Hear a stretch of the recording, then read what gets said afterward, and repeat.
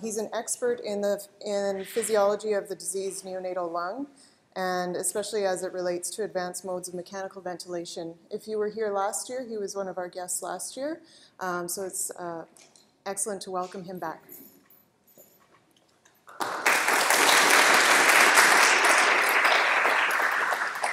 Thank you. Thank you for having me back. This is the third course, and I think it's a testament to the team here that this lecture theatre we're having in a much bigger lecture theatre. This is about 3 times as many people as last time. So I'm hoping, I think the philosophy I assume has stayed the same, that this is meant to be an interactive learning experience. Ventilation is an interactive experience. It shouldn't be defined necessarily by forest plots. It should be defined by an interaction, a relationship between the patient and the therapy you're giving as a caregiver. So I would be very happy if you want to interrupt me at any time. Please ask questions, please interrupt. It's better we have a discussion because the afternoon and the workshop should be about a discussion, so it's best you talk now, I think.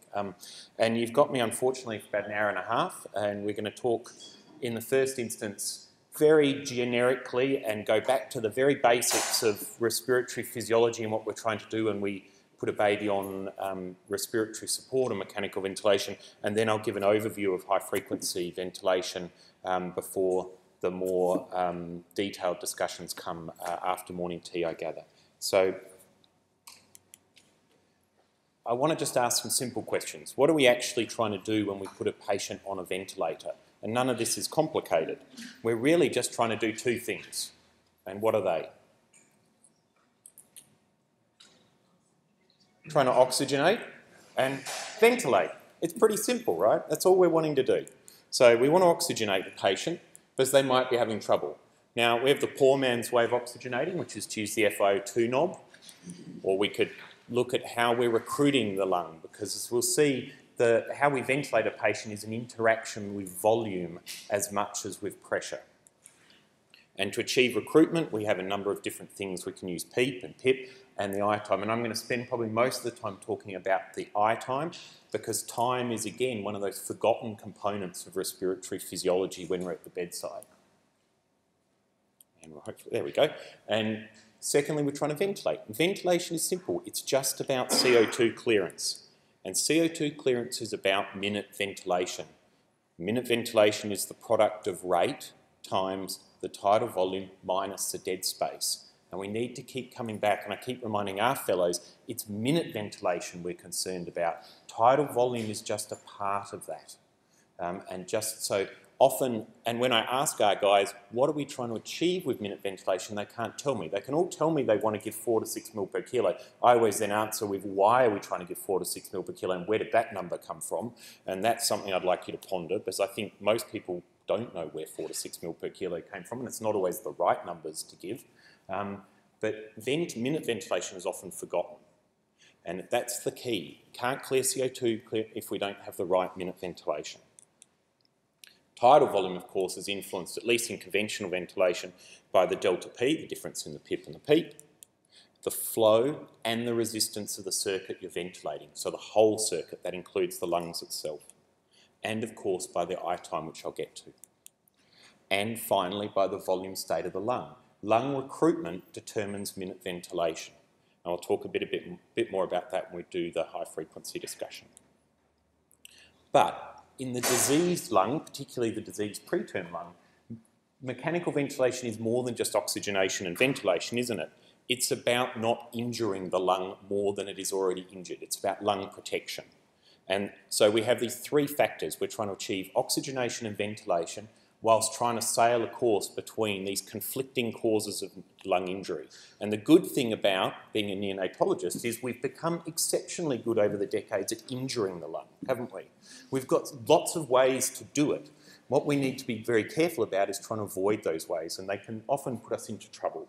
So remember that it's a balance between harm and good. What do we need to think about when we put a baby onto the ventilator?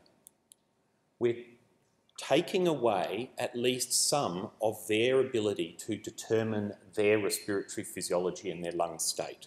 We're taking away some of their control of volume, some of their control of tidal volume, and a lot of their control of minute ventilation. we're imposing extra work on their system. The lung is just a machine, and it's a machine that's very repetitive, and it has to work harder when it's dealing with the imposed work of breathing of a respiratory circuit. And that's why we often need to use more sedation in term babies and in paediatric patients and in adults than we will in a preterm baby. Preterm babies are good at being ventilated. Term babies are not so good. And that it's counter-physiologically. The normal physiological method of breathing is by negative pressure. When we put a patient on a ventilator, we're applying a positive pressure system to their circuit. What are some of the things we need to ask ourselves when we put a baby on a ventilator? And these are sort of my fundamental 5 questions, and they're pretty much in the order I'd consider asking them. Firstly, what are we actually treating? And this doesn't need to be overthought. So I'm not, when I work at a surgical neonatal unit, I'm not interested when someone says we're treating CCAM. That's not what we're treating. I want to know about the physiological state we're treating at the time. And it could be very simple. Are we treating a problem of compliance? Are we treating a problem of resistance? Are we treating a problem of both? Are we treating a problem of neither, i.e. a surgical baby with no lung disease? And are the consequences of that, are they a problem of atelectasis, a problem of gas trapping, or a problem of something not related to the lung state itself, like pulmonary hypertension, sepsis and things like that? If you answer those questions, then the way to ventilate becomes much simpler, and you don't need to get caught up in all the details and confusion that often comes from all the different modes and the different names and all of those sort of things. So what are we treating first is what I ask myself. Then I say, what PEEP might I need for that lung disease and the lung volume and the patient? And then what inspiratory time will I need to use for the time constant of the respiratory system I'm treating and the baby's own respiratory pattern? Time constants and ventilation are much easier if you must relax all your patients, but it becomes a little bit more complicated when they're breathing as well. Now I can ask myself what PIP to use to produce the tidal volume that I think I might need. And I've put 4 to 6 mil per kilo here initially, and I say that as really a method for the sort of acutely diseased atelectatic preterm baby. I wouldn't necessarily use 4 to 6 mil per kilo in all of the babies I'm ventilating at the start. But you see now question 4 is tidal volume. I think a lot of people get to question 4 first, but until you get the PEEP, the disease, the physiology, and the time components of the respiratory system right, what PIP you set and what tidal volume you want to give is somewhat irrelevant because they'll be confined by these other factors. And then finally, what rate is needed to produce the adequate minute ventilation and therefore CO2 clearance. And again, you can see it comes back to minute ventilation. So when we put a baby on a ventilator, what are we trying to do? Well, we're interacting with 4 things. We're trying to provide a pressure difference. We're trying to do that via a flow of gas into the system. We're doing it over a period of time. All of our ventilators are either time cycle pressure limited or flow cycle pressure limited. And we're trying to eventually initiate a volume change within the lung, both during tidal breathing and at end expiration. And if you understand that, and you understand this equation, this is all you need to know to ventilate a baby. So I assume on our ward rounds that my fellows can tell me that the right pressure settings to put on a ventilator are equal to E times distance plus resistance times speed plus M times acceleration. This is pretty simple stuff, right? And you've all probably seen this before. I'm joking. In fact, you all have seen this before because this is an equation invented by one of the world's best neonatologists, or at least physiologists for the lung, Isaac Newton, correct? This is the law of motion. Essentially, what we're trying to do is provide enough force to the lung to allow it to move. And if it can move, gas goes in and then gas comes out. Because being a respiratory physiologist is easy. All you need to know is the lung goes up and the lung goes down. And then it goes up again and it goes down. And if you want to be more complicated, when it goes up and goes down, there also needs to be something near it that goes boom, boom. So it goes up, boom, boom, down, boom, boom, up, boom, boom, down, boom, boom. That's all of respiratory physiology. And this is what we're trying to do with a mechanical ventilator, is give enough pressure to initiate the volume change. So to do that, we need to understand what things are stopping the lung moving when we apply pressure to it. So the first thing we do is we have to overcome the resistance of the circuit. So we have to think about the things that are stopping gas getting from here, the ventilator, to here, the alveolus. It's an alveolus we're trying to move, but gas has to get there. It has to get there through the circuit, through the endotracheal tube, and then through the airways themselves. So resistance is the first force to overcome. Resistance is related to time.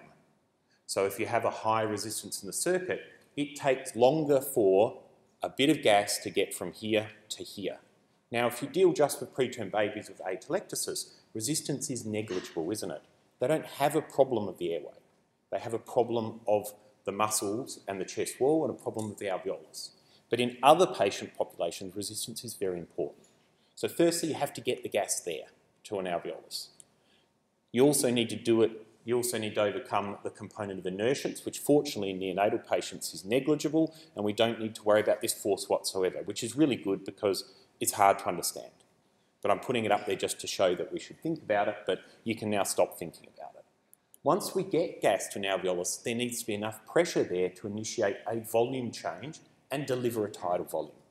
And that's got to do with compliance, or in fact it's got more to do with the things that are trying to stop the lung being compliant. The viscoelastic forces of the lung, the things that want to stop it moving, because the lung likes to collapse. It's designed to be a spring that collapses, and that's very efficient to get gas out. It's not very efficient to get gas in when your whole system isn't working well itself. So we need to provide enough force to overcome the things that are stopping the lung inflating itself. Am I going too quick or no? Okay. Is it all okay? Not too simple? Yeah. Good. So that's what we need to understand. Resistance and compliance. They're the two things to think about when you decide how to set a ventilator. And if we put that together using Newton's equation of motion and apply it to the lung, and we assume here a single compartment model, i.e. the whole lung's the same, that's of course false. The whole lung is actually a billion little alveoli trying to do a billion different little things, and ideally we try to get them all to do the same thing, which I'll talk about in the next talk. So we need to apply enough pressure to overcome the resistance of the system and enough pressure to initiate a volume change in the lung, which is related to the compliance of the system. And just to throw it in, we need to balance our European focus and put the French into it, and remember that law of Laplace relates to surface tension in the lung, and that will also dictate how easy it is for the system to be moved. And that's it. I could end there. That's all you need to know. Right? Pretty simple. Okay? So, again, applying this concept of pressure and the forces opposing pressure, it's not the same in inspiration and expiration on a ventilator, is it? Ventilators are lazy. They only work some of the time. So they're active inspirers or inflators. This is, I know Colin's here. Can I just say, I plagiarised this slide from Peter Dargaville. I need to change it. It says inspiration, not expiration, because the ventilator is inflating, isn't it? So it's an active inflator. It's got a constant inspiratory flow going in, but it's a passive expirer. So expiration, though, is the same. The same principles apply. You need to apply, there needs to be enough flow and enough forces overcoming the things stopping the lung deflating. Now, it's pretty easy to deflate, but because it's passive, it will take longer, and that is relevant in some lung conditions. It's fortunately not that relevant in preterm babies, but in other conditions, the physiological components and mechanical properties of the lung during expiration are much more important than during inspiration. Compliance is the one thing most of us know a lot about. We all know what compliance is. It's how easy it is to move something. So something either wants to move or it doesn't want to move. And if a lung is compliant, it's easy to move it. If the lung's non-compliant, it's not easy to move it. And we know this curve, which I'm not going to talk about now, and that we know that during inspiration it's a sigmoid relationship, and the difference between the volume change that occurs between PEEP and PIP is related to the compliance of the lung and the pressure that's applied to generate that delta P. And we know that compliance is equal to change in volume over change in pressure, so change in tidal volume over change in delta P. This tells us a fair bit about some of the modes we might be using. This tells us how volume guarantee will work, doesn't it? And it tells you that if you set this as a constant, then, and this is changing to keep this constant, it's because the patient is changing the system. The mechanical properties are changing and the ventilator is adapting to that. And that's why it's a good thing to do. So compliance is about how easy it is for something to move when it's been asked to move, or possibly in the non-compliant system not asked to move. And as I've just said, compliance influences tidal volume. So if we didn't have a patient in volume guarantee or targeted tidal volume, then you can see here if the compliance changes and the lung becomes more compliant at a constant delta P, you'll get an increase in the delivered tidal volume. And that's, of course, what you'd expect to happen if you gave a patient surfactant. And that could be a good thing or a bad thing depending on what you want. The absolute numbers are less important than the response the patient is having. Now, as Colin pointed out this morning, it's not just about pressure. When we ventilate a baby, that equation of motion brings in all sorts of other things to think about. Yes, there's a pressure we're applying, but we're doing it with a flow of gas. And flow is really important and never really considered. And I always ask people, I wonder how many times do you think about what flow you're giving to a patient when you ventilate them? And do you ever change the flow? It's about time. It takes time for something to get in and something to get out. So I'm going to talk a bit about time, and ultimately it's about volume. So as I've said to you, we've got to overcome these forces, and the tidal volume we give is determined by the compliance of the system and the delta P, but it takes time for that tidal volume to get in. So when we apply a step change in pressure to the system, the volume that changes in the lung is occurring exponentially. It doesn't suddenly go bang to full tidal volume. There's an exponential change in volume. And that exponential change in volume is called the time constant of the system. The time constant of the system tells you how long it takes for that lung to inflate and then to deflate. And that's fundamental, because if you don't get that right, even if your delta P is correct for whatever you want, if you don't allow enough time for that pressure to get in, you won't get the tidal volume that you're intending. And you can set it at 4 mil per kilo or 5 mil per kilo, whatever. But if there's not enough time for that gas to get in to give that volume change, what will the ventilator do in a volume control mode or volume guarantee mode? You'll have to keep upping the delta P. So you can see that you can actually be giving a very unlung protective mode of ventilation, even though you think it's being lung protective. Now, the time it takes to get in, or the time constant, is determined by compliance and resistance. These two factors of mechanical motion keep coming back into the equation. We have to keep thinking about them. So, all you need to know to set a ventilator and get the right I time and E time is you just need to apply this equation. It's pretty simple stuff, okay? And this isn't new stuff. You know, we've been known about this for a lot longer than probably most people in this room have been alive. And it's pretty simple maths, it's not that hard. This is just a fairly simple exponential model. And, you know, whenever I show this, everyone laughs and says, oh, I don't know anything about this, but all of you have done pharmacology and you all understand about half-lives of drugs. That's all we're applying here. This is essentially about half-lives. It's the same mathematical model. And I have a bit of an interest in mathematical models in ventilation, so I just put them up to confuse people predominantly. What does it actually mean? This is what's occurring when we apply a delta P to the lung. We're initiating a volume change over time. It takes time for it to get in, and it takes time for it to get out. What we obviously want to do is to apply our delta P over enough time that we get to somewhere up here. So one time constant of the lung will deliver 63% of the tidal volume. 5 time constants gives almost 100%. Mathematically, you can never get to 100% with this model. 3 time constants gives 95. So effectively you want to provide an I time that is at least 3 time constants of the respiratory time constant for that baby. So if anyone says to you, I always set my I time at 0.3, they're either only ventilating one baby, and they knew that, or they don't actually understand how to set the I time, because not every baby needs the same time constant. Not every patient will have the same mechanical state of the lung and therefore need the same amount of time for gas to get in and out.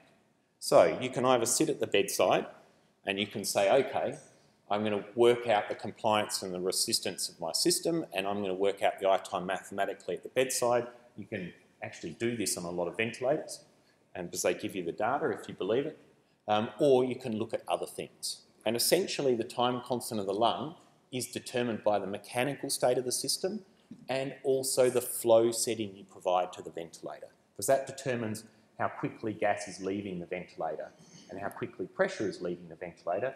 Then how that pressure responds in the lung is determined by the baby's lungs itself.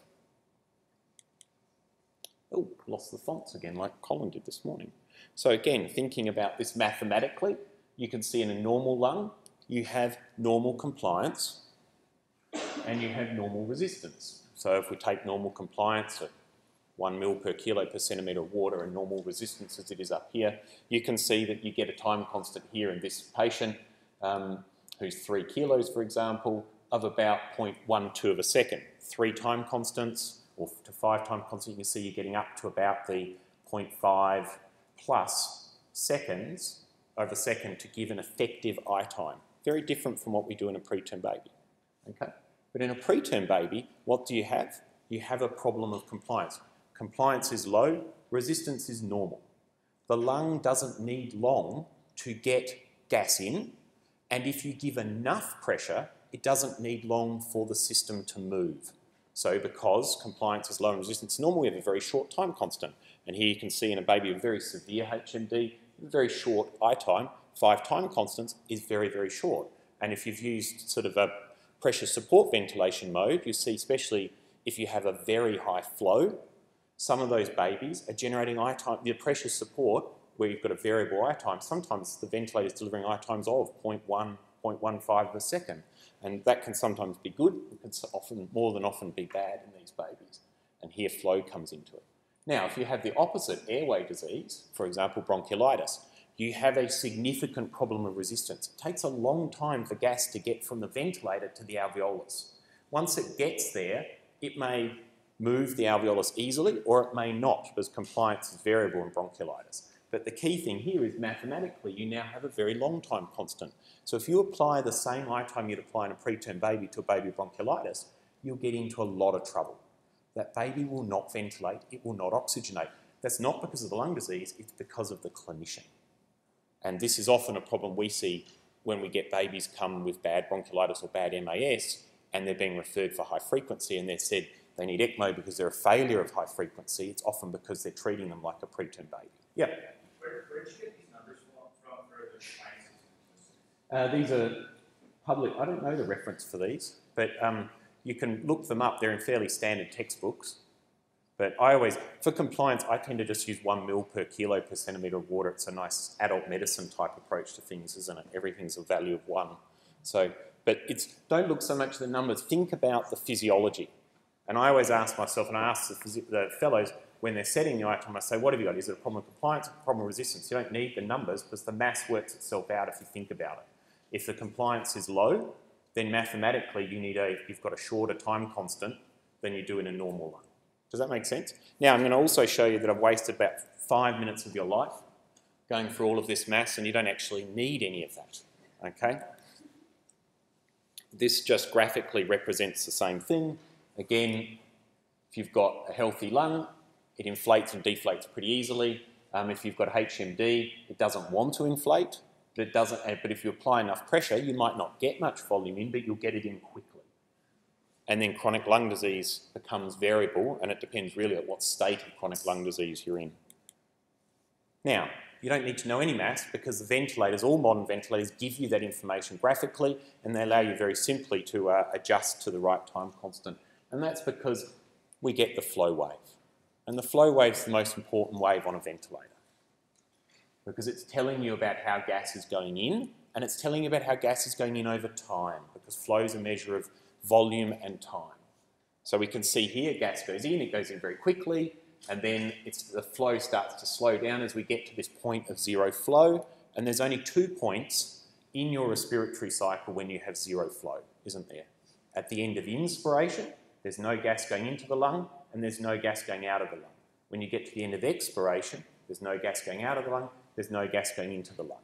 And it's the point where the sign is changing. So if we have a gas going in and then it gets to zero flow, we have to be at end inspiration, and conversely the same. So if we look here, we can see on this flow wave here that gas goes in, we get to end inspiration, there's a pause of zero flow, and then it goes out again, this is a nice balanced wave, isn't it? So whatever the mass, whatever the compliance and the resistance, this I time is about right. It's giving enough time to get the lung to full inflation. Irrespective of the pressure and volume you're applying, time is enough here. And you're not truncating it early or holding it particularly too long. And this is very efficient. So we don't want to hold the lung open longer than it needs to be. One, the baby doesn't want that. The baby wants to breathe out, and when we hold it open, we're making it much harder for the baby.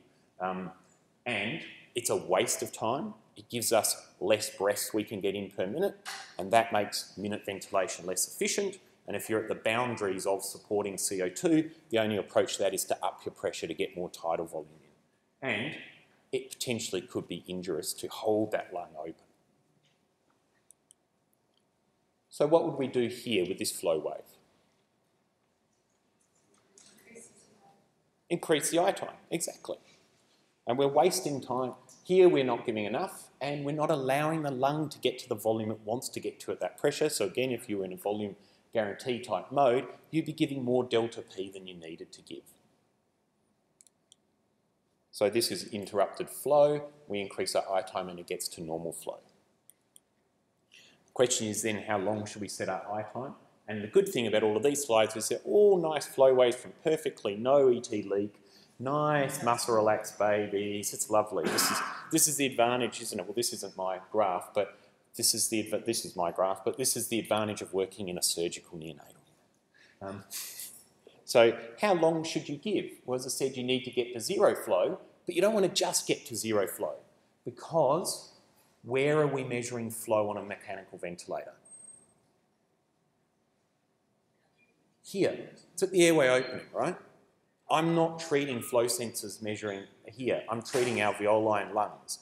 Still takes a bit of time to get there, and all of this stuff I've told you is assuming the lung is just one big balloon. It isn't. It's lots of different balloons, and they all want to do their own thing. It'll take time for gas, not very much time, to get out past the flow sensor into the lung, and then, especially in an atelectatic lung, you've got a lung that wants to be heterogeneous in its volume state. You then need to give enough time for that little avalanche effect to occur in the lung and allow all the alveoli to try to recruit themselves and ventilate. So you want to hold zero flow for a little bit longer, but it should be less than a third of total I time. Once you get too long, then you're basically holding a lung open that doesn't need to be open. So should be ideally less than a third and a little bit of a plateau. And then you know you've got enough I time. What do you do in the real world when you have a leak? All my animation's gone crazy. So this might be a nice flow wave, but reality is most of our babies have a leak. We are never going to get to zero flow if you have a leak, because it's impossible. Because some of the gas has left the circuit, flow sensor can't measure it anymore. You can still look for a plateau, you've just got to offset it visually in your mind. So in this case, we're probably still applying more I time than we need to, and we probably could go a little bit shorter. Just a question about, yeah. Because I mean, we're talking about like inspiratory flow versus expiratory, because there's always going to be flow. Yeah, I'm just at the moment, I'm just talking about inspiratory. You're just talking about inspiratory. Yeah. So you never get a point of zero flow, right? Yeah, because you still need that. When you have a leak, well, but the flow sensor is showing a point of zero flow, yeah, where it's changing. It just means you're always going to have a flow, like to generate your peak and stuff like that within the circulating system as well. Exactly, yes, but it's turning. Yeah.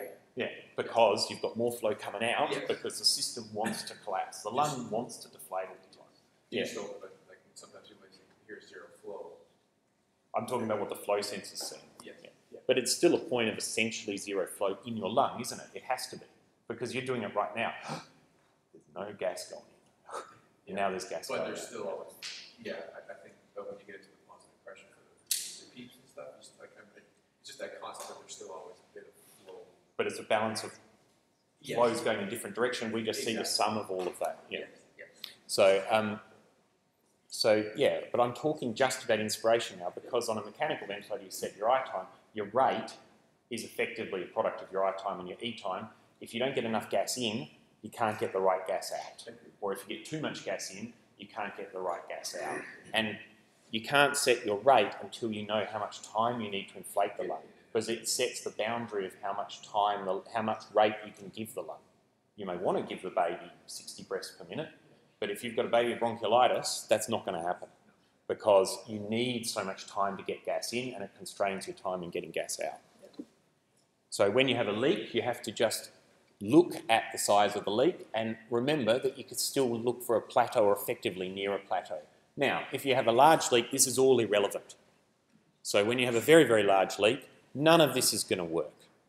And really, you have to do the thing that has kind of helped people in medicine for a while now, which is to actually look at the patient.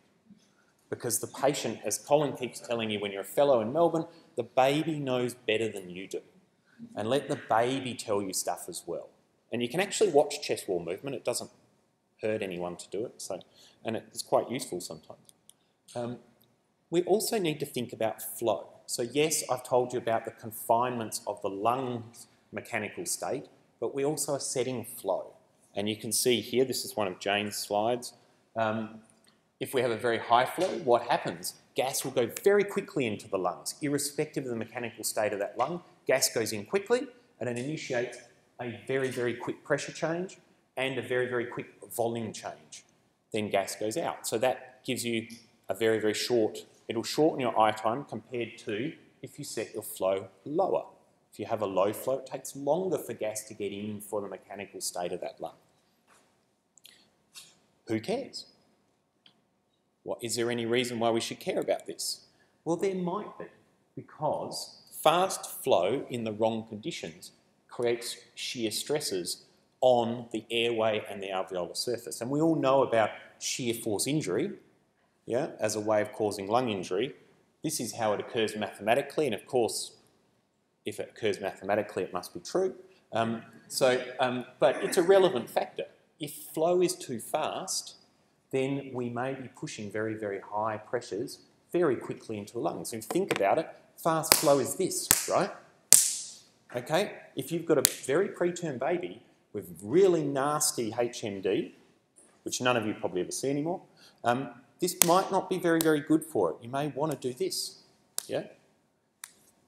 The very preterm baby with very, very nasty HMD allows you to use a low flow because the compliance is exceedingly low, the resistance is normal, the inspiratory time constant and the expiratory time constant of that lung is very short. So you can give the lung more time to inflate still and still manage to achieve minute ventilation, i.e. get enough breaths in per minute or allow the baby to have enough breaths per minute. So I personally don't use very fast flows when I'm putting a baby with active HMD or very, very nasty atelectasis and very short time constant systems onto mechanical ventilator. I would intentionally use a low flow. I don't go quite as low as Jane Pillow does. Jane says she never puts babies on more than 2 litres per minute. So they need to be ventilated in the first day of life with severe HMD and she has to ventilate them. I probably don't go quite that low, but I would use very, very low flows, and I don't just go, I should leave it at 6 to 8, because the lung allows you to do that and it may well be lung protective. I'm now talking about a randomised control evidence-free zone though. The modern ventilator makes it hard to change flow, doesn't it? Most of you probably got a ventilator that has taken away the flow knob. And in the old days, they all had a flow knob, but generally the flow knob was so rusted over that you couldn't change it anyway. It's a bit like the PEEP knob, wasn't it? You know? So how do you change flow on a modern ventilator?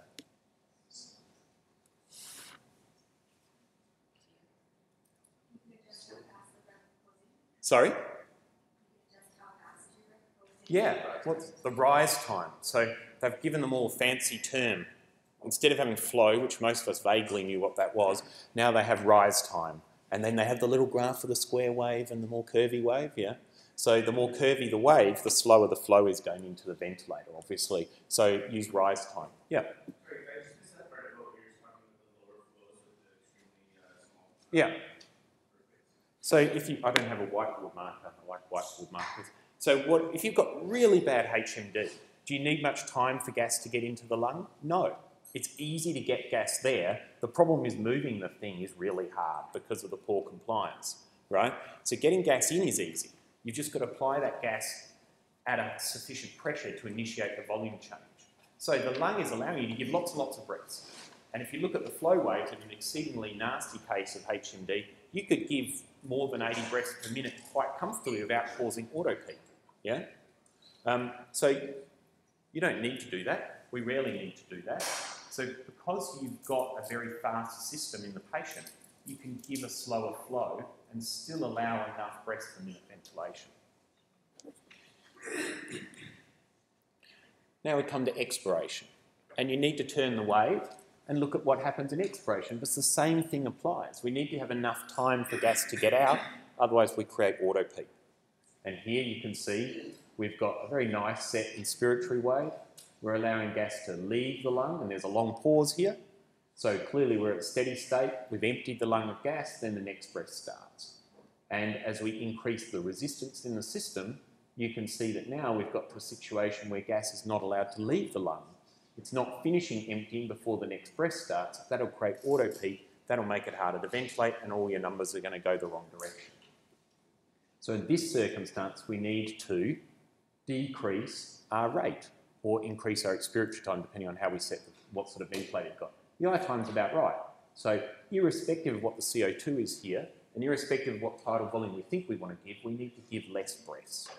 Now, if your minute ventilation becomes a problem, the only way to solve this then would be to increase your delta P or increase your tidal volume.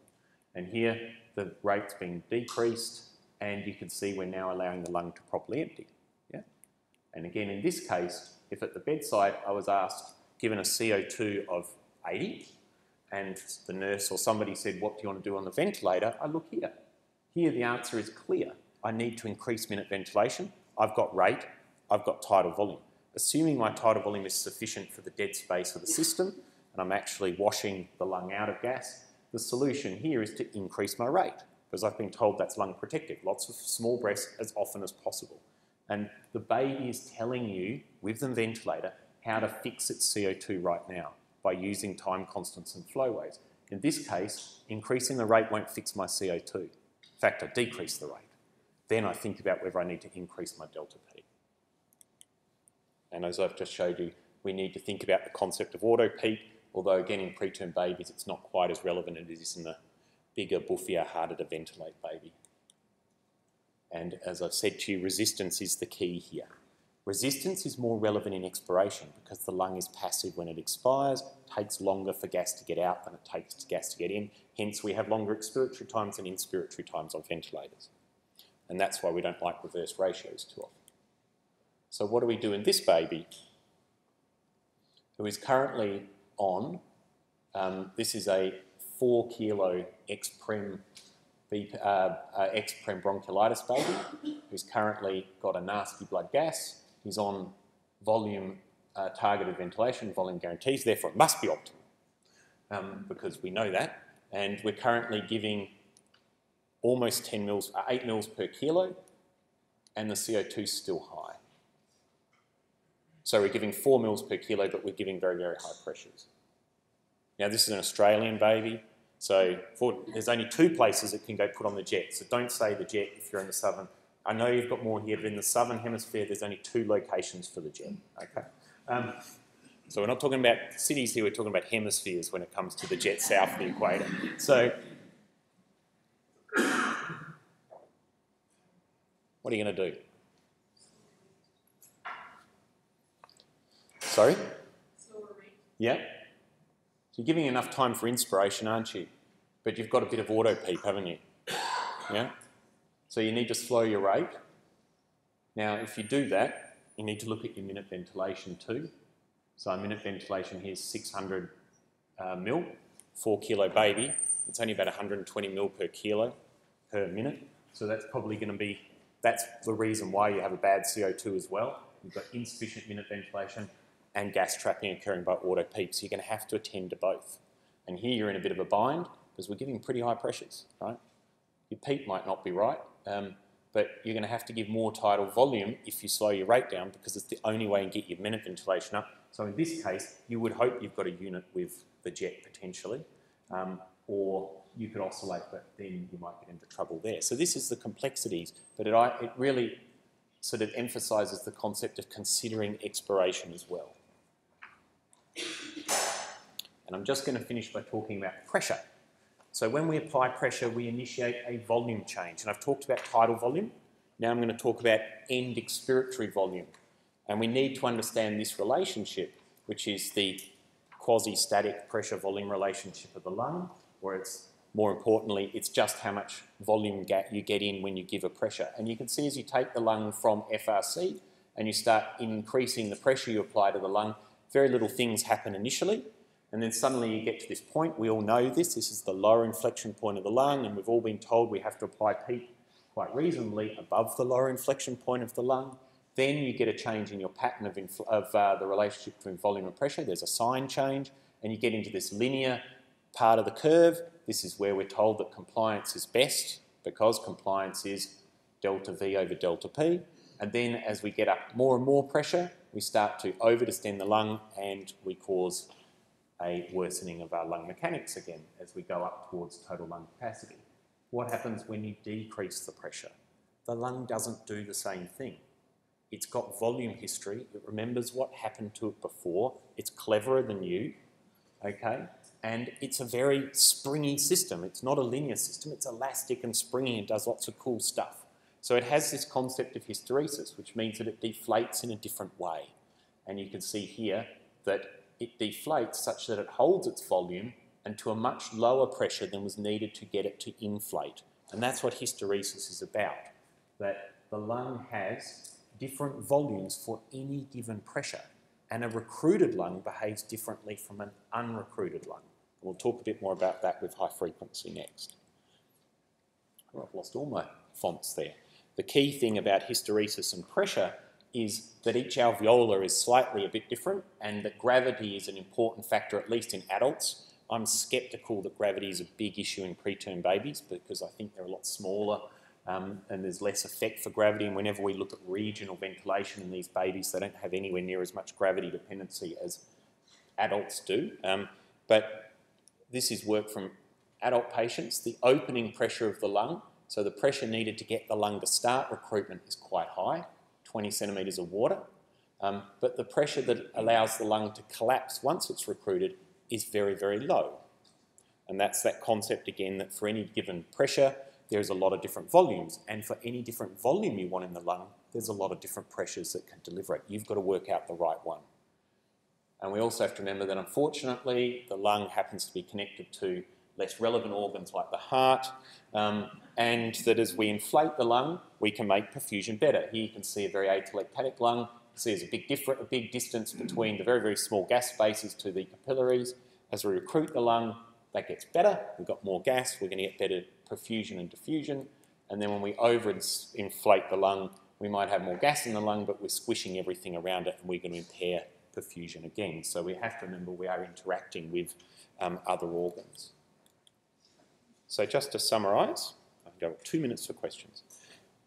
To ventilate any patient with any modality and any type of ventilation, you need to understand the patient. And the patient's telling you information about the time constants, the compliance and resistance, these 3 mechanical properties, and they allow you to individualise the care irrespective of what your personal preference is for modality. And the general principles of these relationships between inspiratory and expiratory time and tidal volume are that the absolute maximum tidal volume is determined by compliance and delta P, and the I time is relative to the time constant of the lung, and that in fact is what is also determining the maximum tidal volume you can give. Flow and pressure waveforms on ventilators tell us a lot, but at the end of the day, good respiratory support, it's not about reading randomised controlled trials of ventilator modes. That's important, but you have to apply all that information by actually sitting at the bedside, watching your patient, learning from what the baby's giving us, from all the different ways they can, and then trying to understand the best way to do that. And again, to finish, if anyone asks me what is the right mode to use, what is the right setting to use, there's only one answer, and I try to tell our fellows on their first aid orientation. If anyone asks you any respiratory physiology questions on their ward rounds from the attendings, you just got to give one answer, and that answer is, it depends. Okay? And if then someone says, what does it depend on? You say it depends on the respiratory properties, depends on the pathophysiological and the mechanical properties of the lung at this point in time. Usually that shuts everyone up. Okay? So, thank you.